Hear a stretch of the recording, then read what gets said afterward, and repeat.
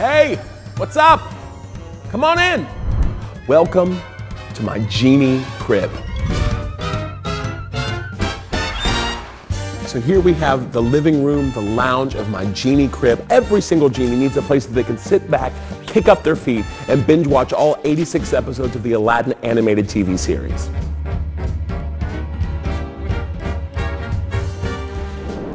Now, a Genie has got to eat, and whether it's hummus or curly fries, I do it right here at this table.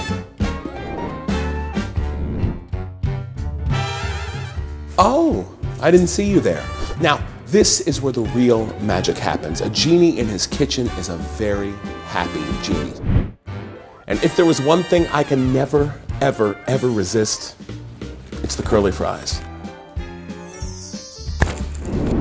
Now this bad boy right here is a very important feature. Every time that lamp gets rubbed, I make my spiraling ascension into your world. Now I know on stage it looks very fanciful and very automated, but in all reality, I'm just keeping my cardio up and walking the steps. So speaking of cardio, why don't we go take a dive into the pool?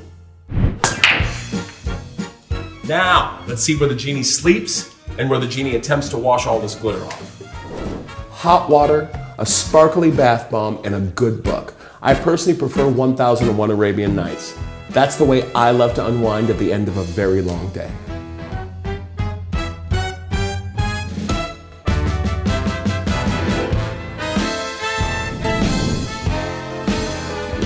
Now, if there are two things a Genie always has to do, it's stay fresh and get his 10,000 years of sleep.